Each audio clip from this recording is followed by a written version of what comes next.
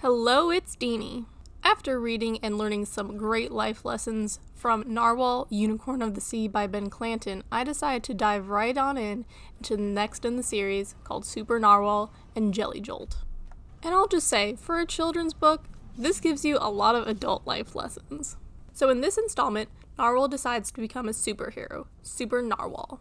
Jelly decides to become Narwhal's sidekick and becomes Jelly Jolt, super sidekick. So already we're starting off with a good life lesson of trying to find the superhero within yourself. Find what you can do for the world.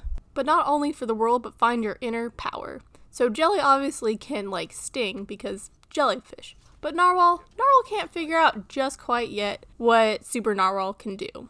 So even though Narwhal doesn't know what they can do yet, they're still I believe in myself. So even if you don't know what your superpower is, believe in yourself because one day you will find it.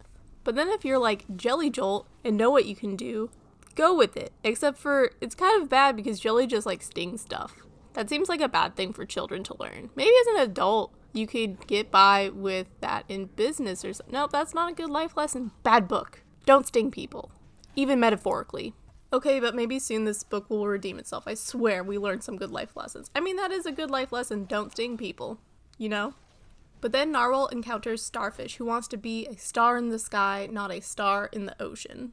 Some hijinks and some dangerous behavior happen to try to get Starfish into the sky, like cannons. Again, children don't play with cannons. Maybe adults. Adults play with cannons. That is fun.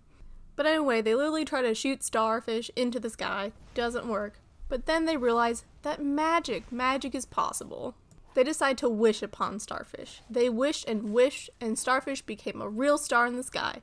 So that kind of reminded me of in Charlie the Unicorn, where Starfish saves Charlie and says, "I'm a star, make a wish to go home, just do it, my love, wish." Maybe this is just like the child's version of Charlie with Unicorn. Probably the same life lessons too. But anyway, the good life lesson here is that if you believe that you want to do something, become a star in the sky, find a way to make it work. Find that magic. Maybe it's inner magic, maybe it's some help from others, like Starfish had to use kind of Narwhal in their double kind of wishing to go into the sky, and it worked. So asking others for help. There we go. Asking others for help is useful. Good life lesson. So after Narwhal is able to jettison Starfish into the sky, Narwhal encounters Jelly Jolt, being a little bit sad. That's because Jelly Jolt was being made fun of by the rude crab.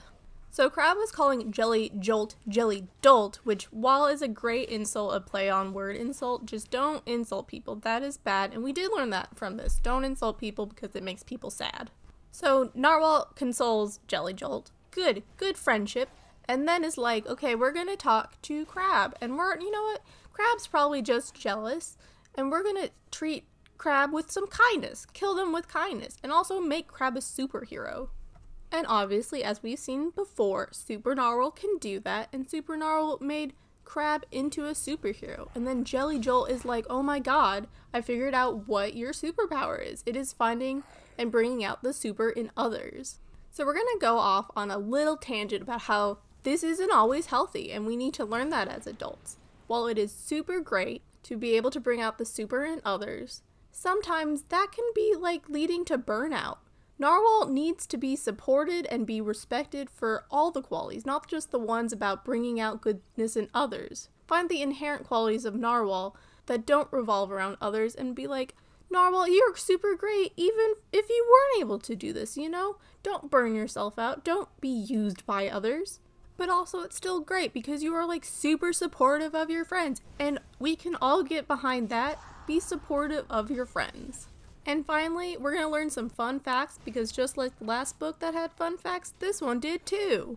Did you know that crabs can regrow claws or legs if they lose one in a fight? That's cool, but don't do that yourself because humans can't do that. Also, please don't get into fights. And did you know that blue whales are one of the loudest animals on Earth? I think we learned that from Finding Nemo and Finding Dory. Because Dory was pretty loud, and then we heard her talk to actual whales, and yeah, they were loud. So just kind of doubling down on the whole, we may not be able to hear them as humans, but whales are scary loud. So that's it for this installment of adult life lessons that we can learn from a children's book. I am really looking forward to the next Narwhal and Jelly book in this series. So looking forward to that. Looking forward to my next adult life lessons video too. Thanks for watching.